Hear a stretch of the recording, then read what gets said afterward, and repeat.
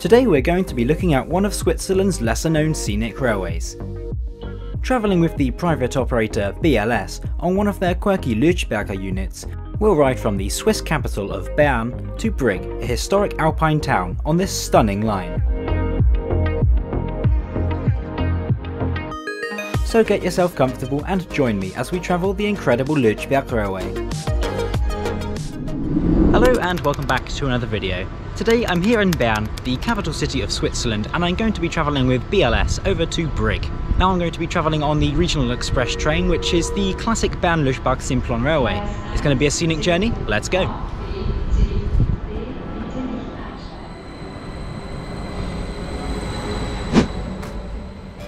Welcome to Bern, the acting capital city of Switzerland and home to a major international and domestic railway hub. This is a massive station, with 16 platforms and many shops spread across its multiple levels.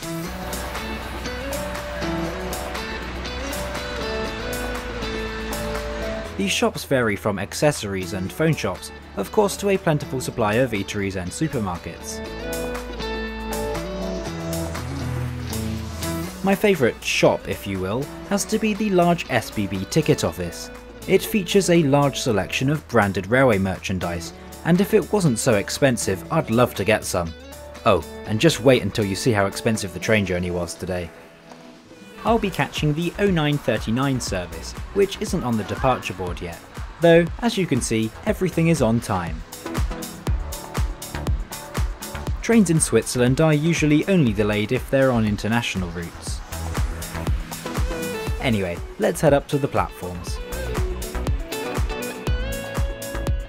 One of the main operators here is BLS, who operate almost all local services in the area. There are other operators except BLS, such as the national operator SBB, as well as some other private companies. Bern station was last renovated in the early 2000s, resulting in a fantastic wooden roof. I really like the design, but what do you think? The 0939 today has several different destinations, with the train dividing en route. The rear portion serves Zweisimmen, the other two then continuing to Brig, where the front portion goes solo to Domodossola in Italy.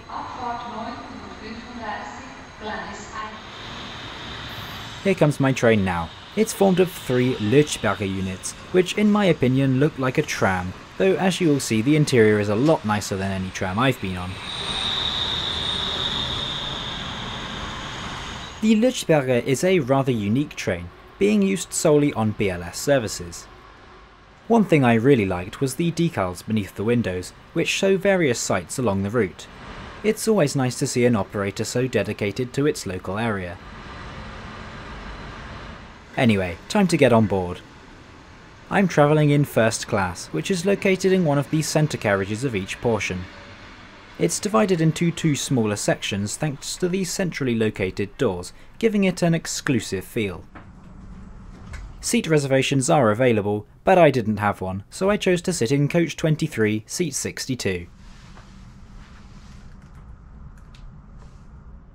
As you can see, the trains have massive windows, perfect for today's incredible route. Speaking of, we'll be travelling on the main line as far as Spiez, before branching off onto the classic Lötschberg Bahn, running through these incredible mountains before descending into Brig. Journey time today is scheduled to be 1 hour and 41 minutes, covering 114 kilometres or about 71 miles. We depart on time of course at 0939, leaving behind the city centre as we pass through Switzerland's best named station.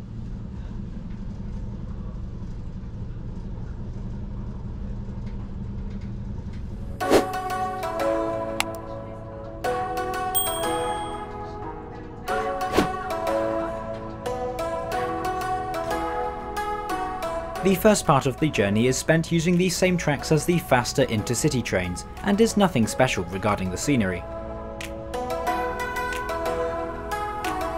Anyway, let's take a look at the interior before the best scenery begins. The seating is the same type as found on some designs of TGV, and as you'd expect, it's very comfortable. It also has a nice headrest cushion with a branded antimacassar too. All seats have a pair of soft adjustable armrests, which cleverly fit into the seat structure. Beneath the cushion you will find a rail used to recline the entire seat for added comfort. 10 minutes after leaving Bern, we arrive at the first station. This is Münsingen.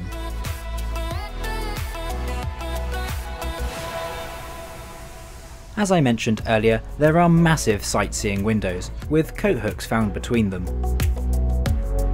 Some seats also have tables, and beneath this you can find a single Swiss-style power socket.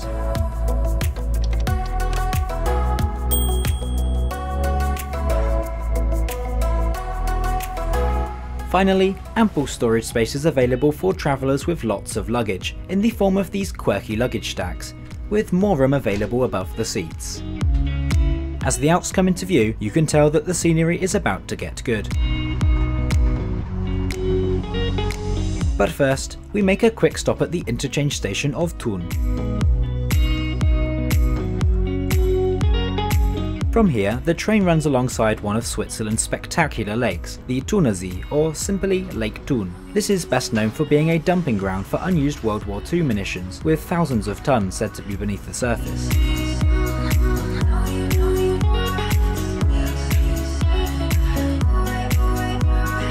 Also on this lake's shores is our next station, Spiez. This is another interchange, also serving as the junction to Zweisimmen and Interlaken. At this station, my train divides. After arrival, the rear four carriages are detached, before reversing and heading towards Zweisimmen. A few tons later, we continue in the valley of the River Kander.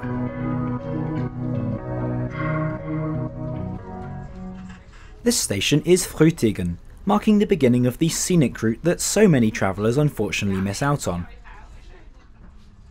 And here's why. Whilst we leisurely roll through this stunning scenery, some 400 metres beneath the ground is the Lötschberger base tunnel.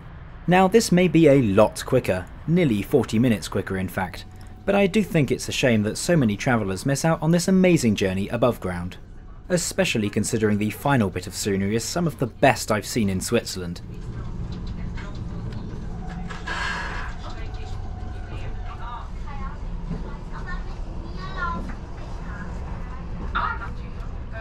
Let's take this time to walk through the rest of the train.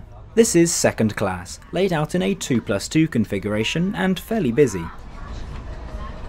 At one end of the train, you can find the wheelchair accessible toilet.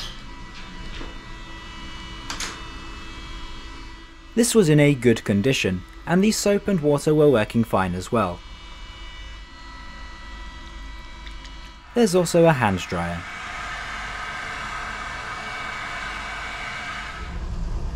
Looking back outside, the train has now climbed up to Kandersteg.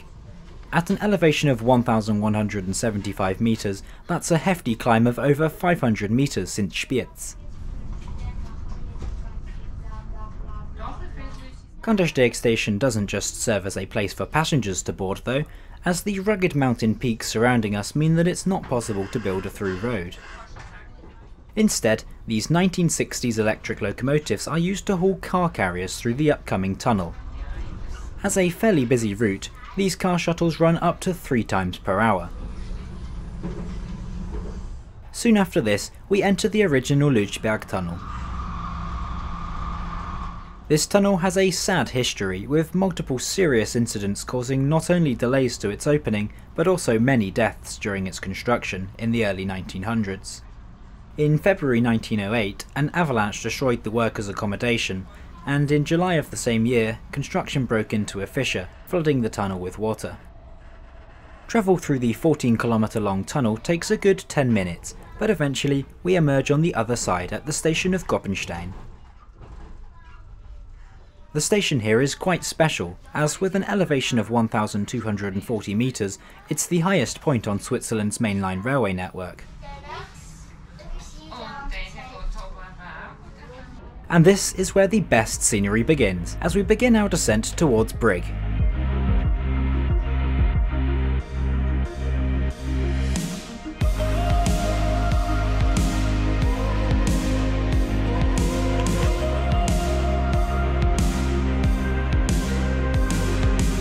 As we call up one of our last stops, it's time to talk about the price of this journey.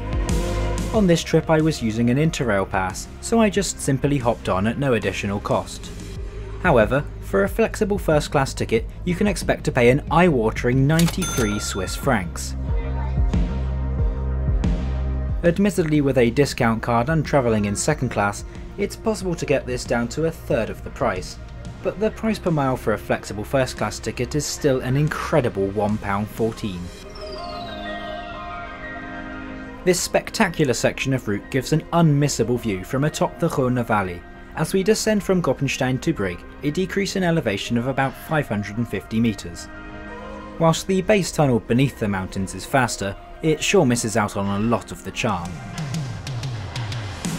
The town of Visp comes into view, sitting at the bottom of the Matterhorn mountain. Sadly, this means our journey is nearly over, with just a few minutes left before we reach Brig.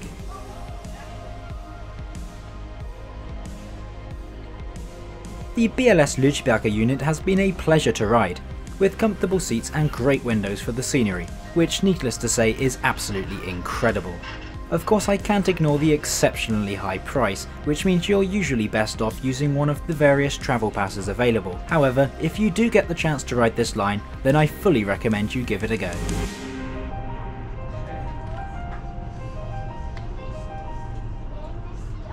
Something to look out for on the approach to Brig is the main line from Visp. If you look closely, you can just about see a freight train heading in the same direction as us.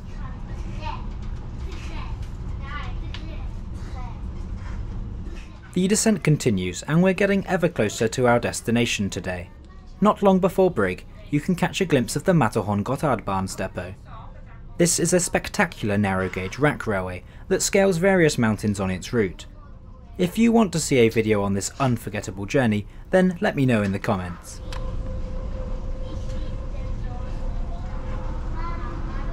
After we cross the truss bridge over the River Rhône, our journey comes to an end.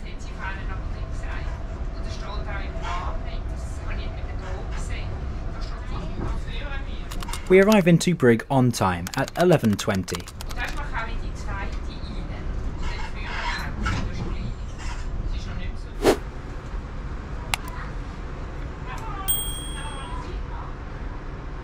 So what did you think of the BLS Lötschberger units and this fantastic route?